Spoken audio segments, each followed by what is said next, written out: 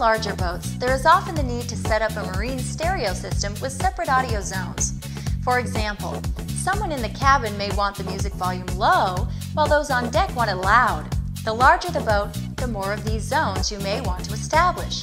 A houseboat may need 3 or 4 zones, while a smaller cabin cruiser may only need 2. A simple 2-zone setup can be accomplished with almost any marine stereo. Most units have 4 speaker outputs, 2 for the front and 2 for the rear. A control called the fader adjusts the volume between the front and the rear pair of speakers.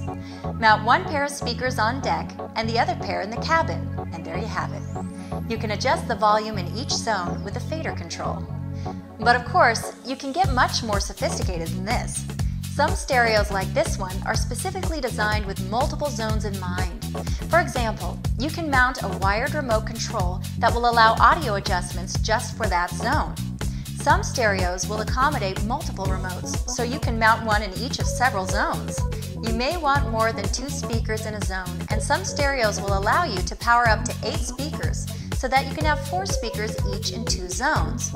Additional zones and speakers can be powered with external amplifiers.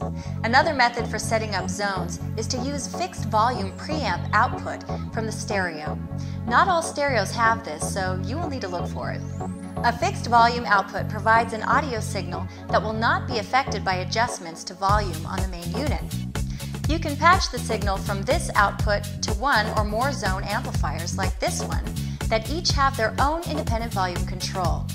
When you set these up in different areas of your boat, you can control the volume by adjusting the amp volume control.